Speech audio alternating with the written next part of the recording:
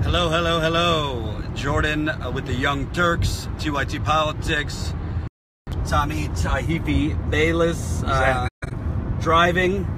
I'm not driving, he's driving. Tell the audience how you feel about them. How I feel about what?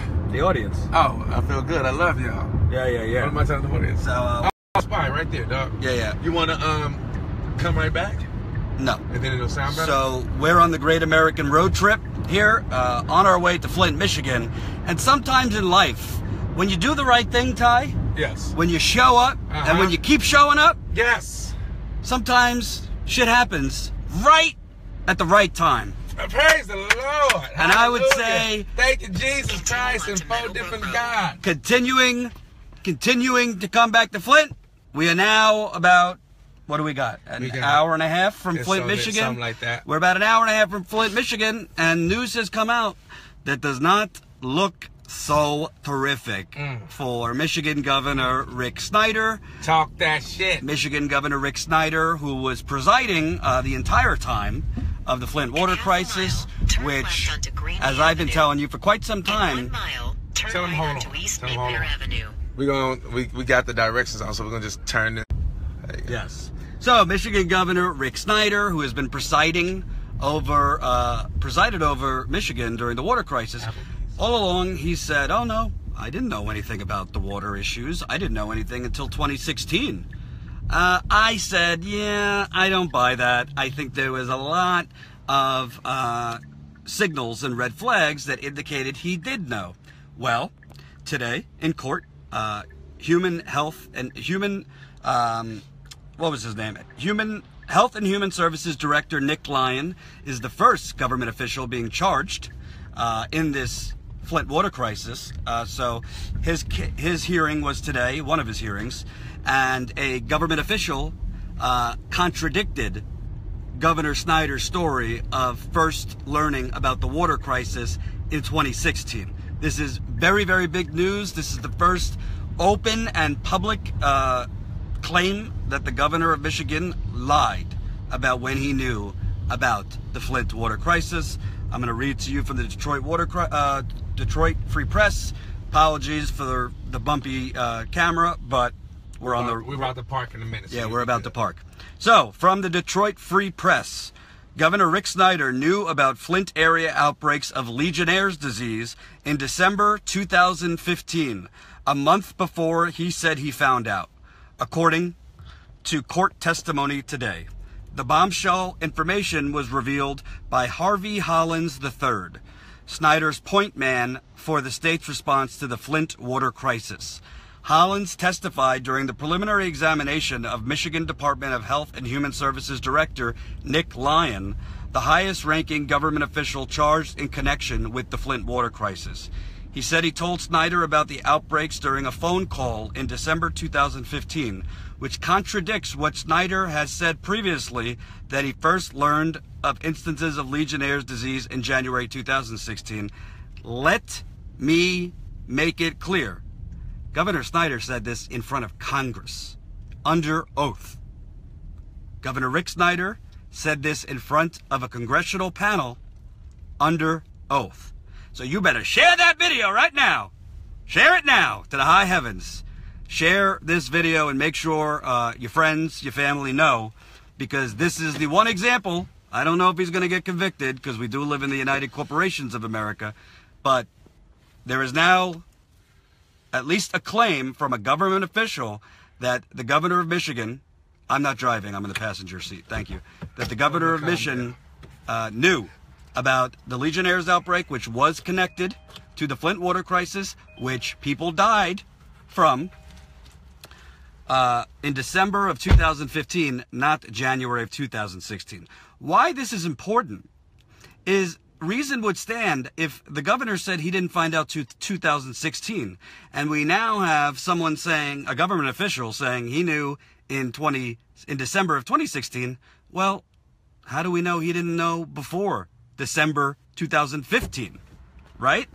We're talking about a month's difference, but if he lied about and said I knew about it in January 2016, well, maybe this individual, again, his name was Harvey Hollins, his point man for the state's response to the Flint water crisis, Hollins said it to him on the phone in December of 2015.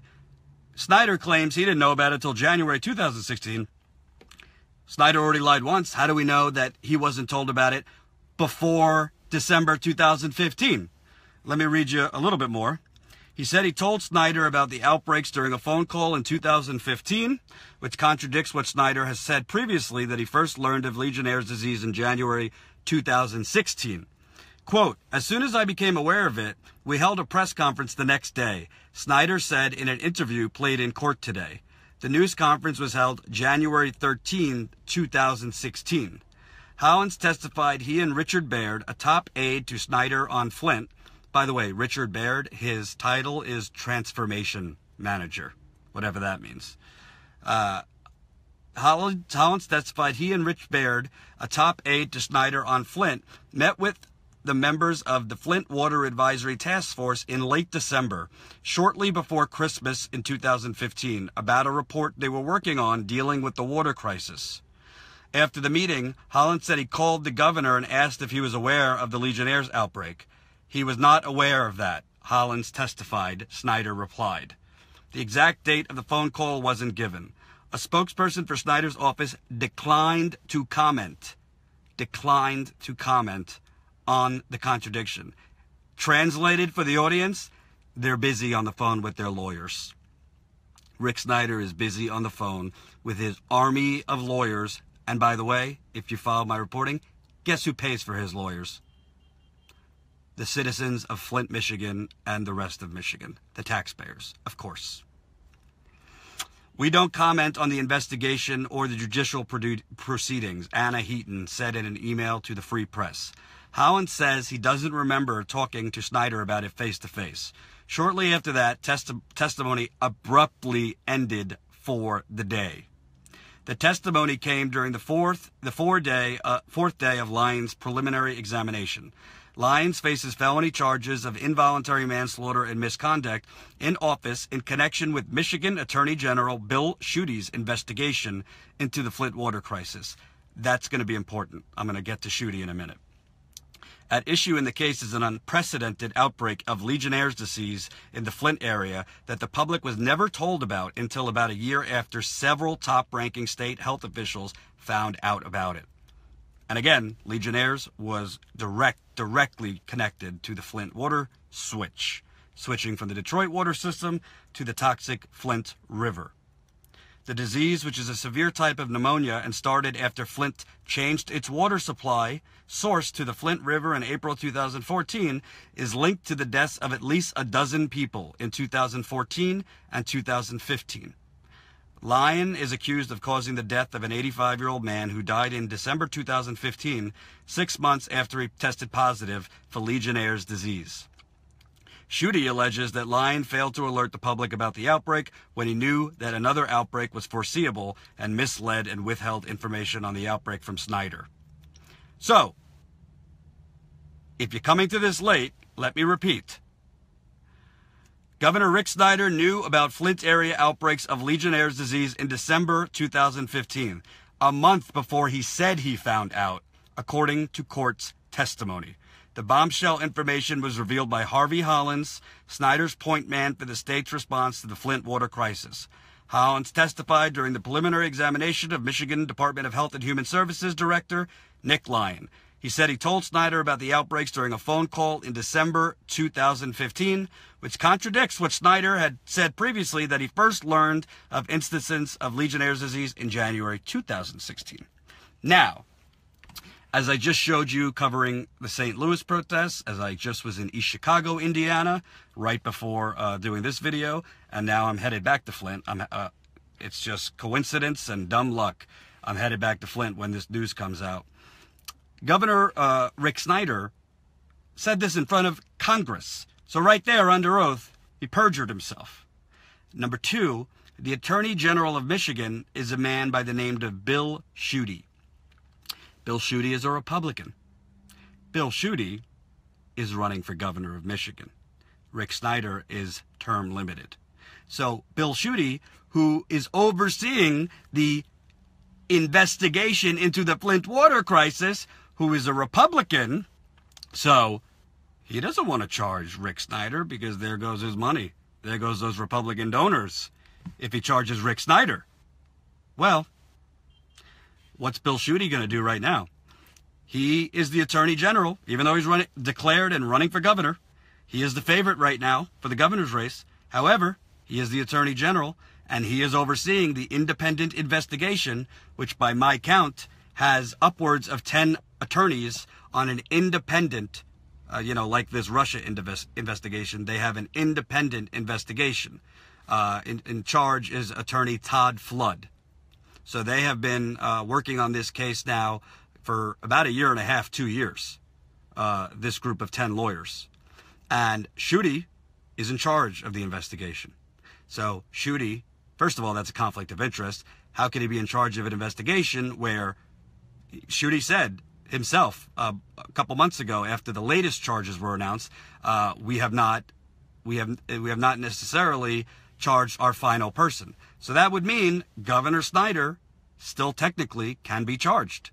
Well, do we really trust that the Attorney General of Michigan, Bill Schuette, a Republican, who, from what I hear, from dozens of sources I've interviewed and talked to, isn't exactly a profile in courage, is a big supporter of our President Trump, his Muslim ban, among other things, how is it that we could rely on the Attorney General to fairly or be ethical and prosecute the governor, that if he prosecutes the governor, that's going to hurt his political chances to become governor. His money's going to dry up, and a lot of the state of Michigan is Republican. They might not like that. So that's a blatant conflict of interest. But right here, the head of the Flint state response, Harvey Hollins, the highest-ranking government official charged in connection with the Flint water crisis, has said that he had a phone call with the governor, and the governor knew about the water crisis at least, keyword at least, a month before he says he knew. And by the way, folks, that does not mean he didn't know about it earlier than that.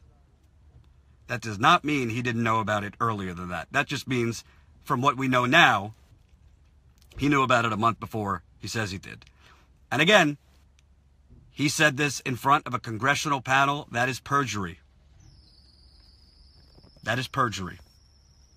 If this were me, I'd be in jail 5 minutes ago.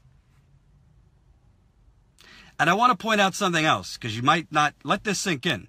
The governor of Michigan has spent upwards of $6 million of your taxpayer money. If you live in Michigan, if you live in Flint, you have been paying for his army of criminal defense attorneys, for his potential criminal